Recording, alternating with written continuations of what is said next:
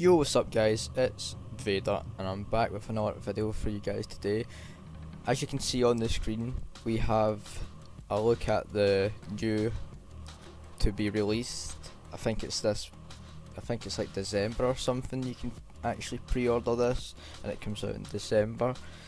We have the Storm Collectibles 112 Tekken 7 Jin Kazama figure from obviously Tekken 7, but it's in his Tekken 6 outfit, which is probably the best outfit that they could have went for, other than the Tekken 7 hoodie as well. And I'm just basically going to give you my thoughts on this figure, and I'm definitely going to try and pick this one up because obviously big fan of Jin, but there's just so much to talk about. And like obviously the accessories that the figure comes with as well, it's jam packed with figures and it's really poseable as you're seeing on the screen right now. The thing that I like about these figures is they're just obviously like completely packed with like posability.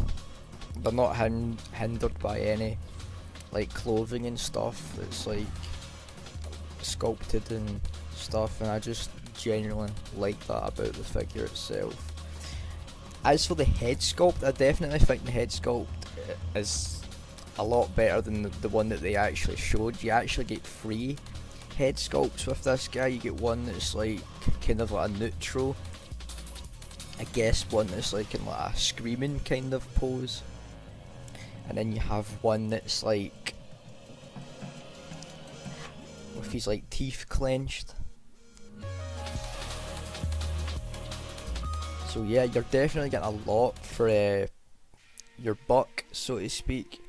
And the actual effect, I don't think I've heard anyone talk about it when they were doing like reviews on this, but this part here, I think the effect is supposed to be from Tekken Revolution, the free-to-play Tekken game, because obviously in Tekken 7 you don't really get stuff like that. But what I think they could be trying to do is implement, what's it called, like the electric, but they've gone with like the Tekken Revolution way of how it was.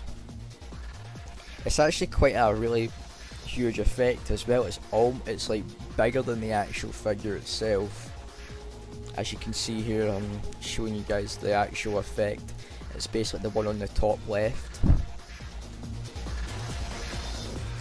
from his forward 2 Demon's Paw.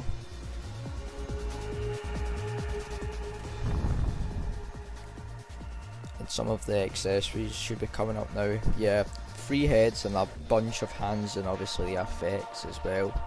So guys, I hope you have enjoyed a look at the Jin Kazama from Storm Collectibles. I might leave a link in the description if you guys want to pre-order it. You can. As ever guys, take care. Cheers for watching.